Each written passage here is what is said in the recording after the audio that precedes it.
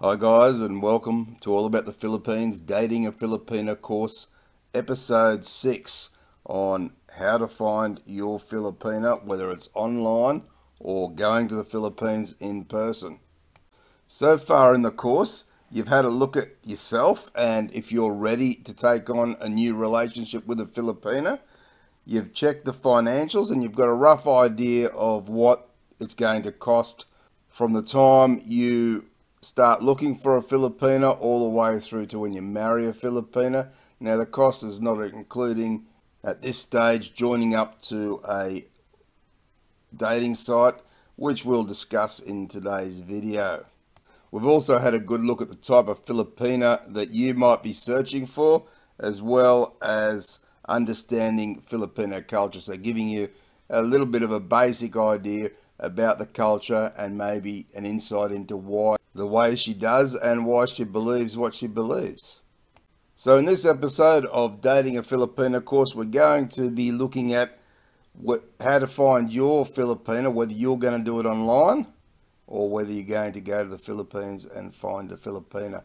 We will look at the positives and negatives of both. But just before we do that, if you're enjoying All About the Philippines Dating a Filipina course, then don't forget to subscribe to the channel and turn on the notification bell to get more videos.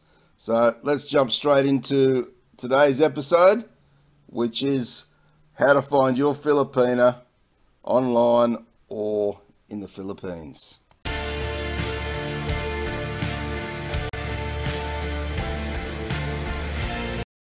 So now it's time to decide how you're going to find your Filipina, whether you're going to go to the Philippines and find her or you're going to do it online.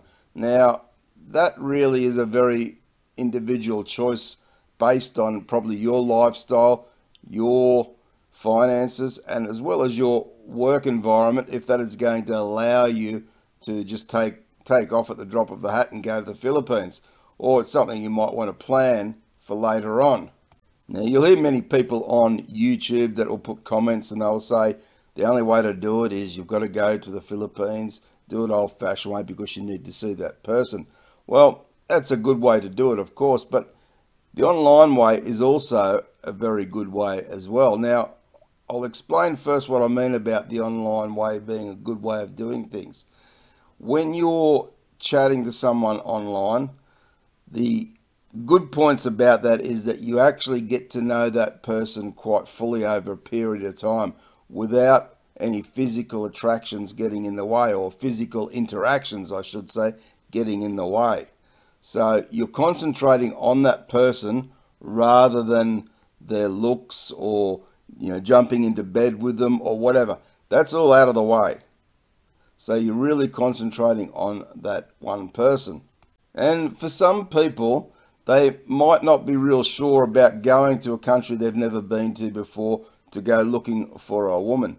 They might feel like that's a bit of a strange thing to do. And for that person, it could feel a little bit creepy doing that. So they choose to test the water, so to speak, online to see what sort of women they might be able to find. Now, the typical places someone's going to start looking for a Filipina online is either in Facebook groups where you've got Filipinas. The advantages of such groups are that they're free. So you can go there and you can actually talk to Filipinas for free, and hopefully you'll get to meet a good Filipina. But be aware that on those free sites, there are many, many scammers out there looking to get money off you. And you really need to be very patient and understand all the red flags to look for around love scams in the Philippines, which we did cover in episode 4 of this Dating a Filipina course. So that will give you some good ideas around what to look for in that situation. But remember, it is going to take time, so don't rush anything. The faster you rush trying to get into a relationship with a Filipina, the more vulnerable you can become. So for me, I actually did find my wife on a Facebook group, and it did work very well. I was probably quite lucky. I didn't have too many problems with any scammers, and I met my wife on there fairly quick, and we started to strike up a bit of a conversation. We just kept on chatting from there. And over time, I got to know her very well on the computer. And that long distance relationship turned into me going over and meeting her eventually, and then bringing her to Australia and then getting married. Now that worked out pretty well for me, of course, but it's not so for everybody. It can be a very difficult process, especially through the Facebook groups. So the other alternative is that people might then decide to go to a paid dating site. Now, I will say straight up that all paid dating sites will have an element of scammers on there as well. They can get in there because a lot of the women get to sign up free there. So there is scammers. So anywhere you go, you're going to need to be looking out for scammers. But with some paid dating sites, you can have more luck there than you would on a Facebook group, because it will still draw many more genuine women there than possibly on a Facebook group. So I've had people on our community here on All About the Philippines, quite a few people tell me how good they have found Christian Filipina and how they've found a good woman there without too many dramas, so without too many scammers and any problems.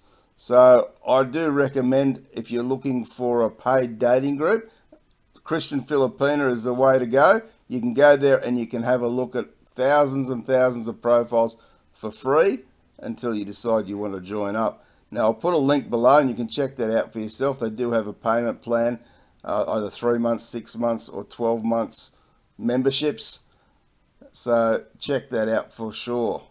Now, for those people that say, no, I don't want to do the online thing, I don't want to be searching online and talking online because I can't get a good feel for that Filipina, and you're willing to go to the Philippines, so you get on an aeroplane, you go over there, and you might just look at it, it's just for a bit of a holiday, and if you find somebody, all good and well, but if you don't, you've had a fantastic holiday in a great country. Let's face it, there's plenty of things to see and do in the Philippines without having the company of a young lady. So for many people, that's also a fantastic option.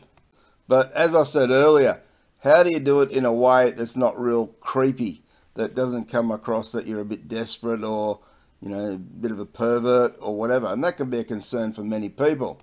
And the answer to that is really quite simple. You do the same as what you do in your own country.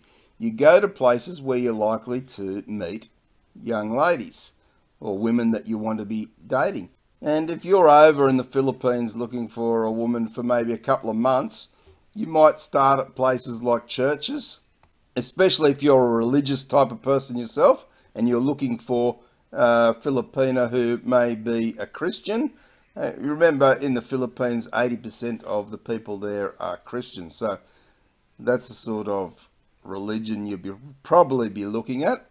And the other places you can go to look for a good Filipina is places like the malls.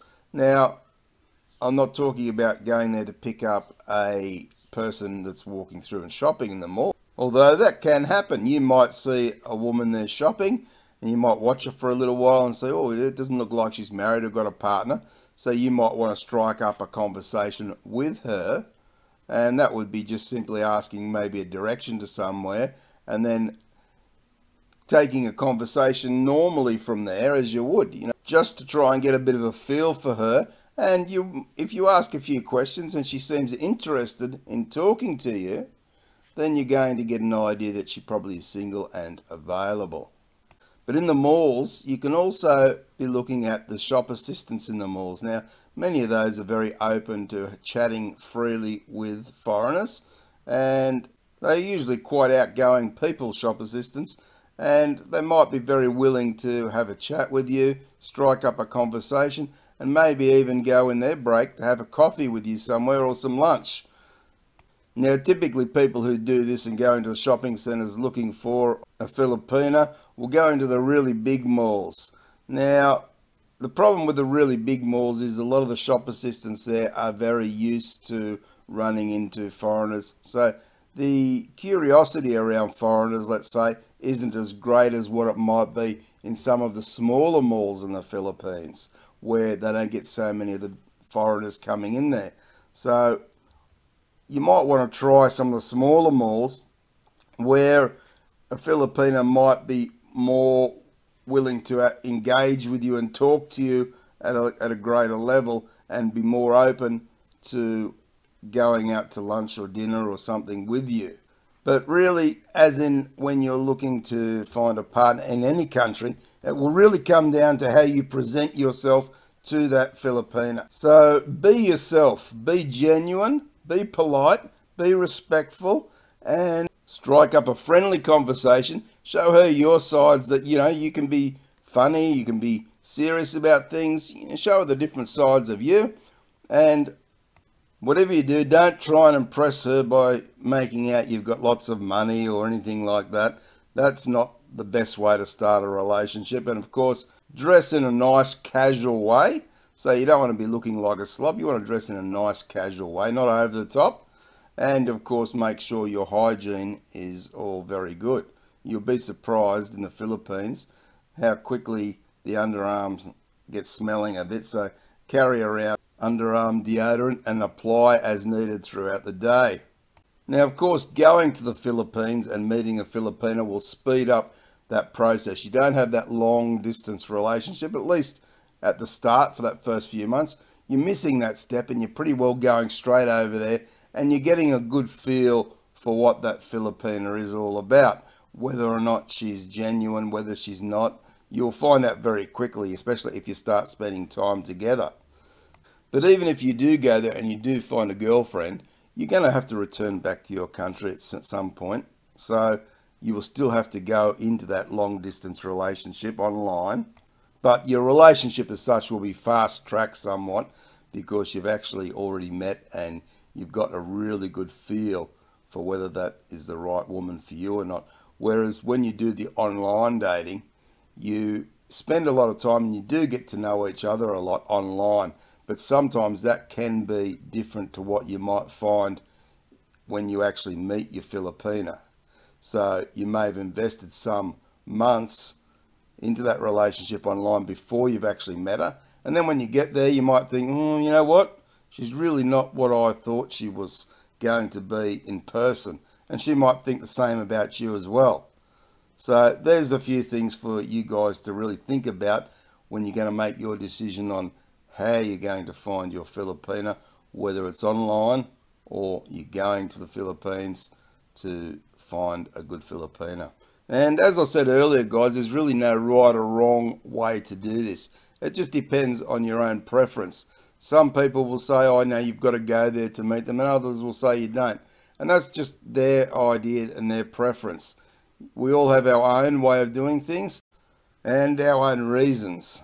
So I hope this video has given you a bit of an idea about what you want to do when you're looking for your Filipina, whether you want to go to the Philippines or you just want to do it online.